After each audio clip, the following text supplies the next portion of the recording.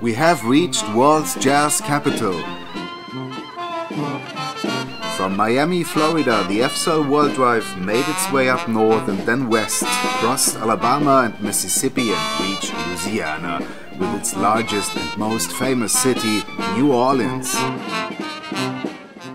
Sometimes our refueling sites in the middle of the countrysides are really idyllic, like right here in Grand Bay, Alabama, coincidentally near a firehouse.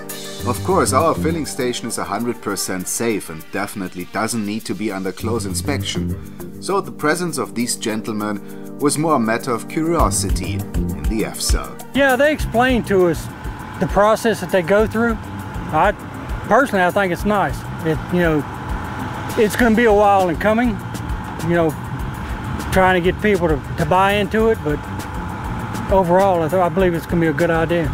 And this is how the refueling works.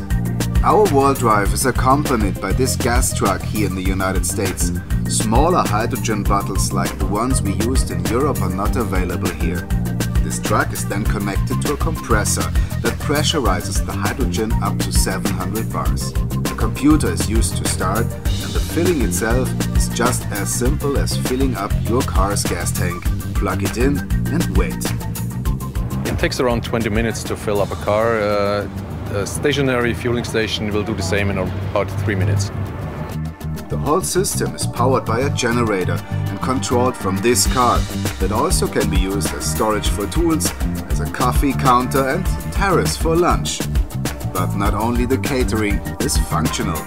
So far we had no problems with the fueling station. It was all without incidents or anything else.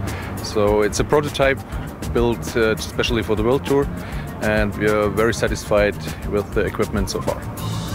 The FCell World Drive had a quick stopover in Austin, Texas, where the World Drivers met colleagues from Car2Go, a Daimler car-sharing project with a concept as simple as being customer-friendly. Once you become a member, you can pick up and also drop off 1 out of 200 smarts wherever you choose in town.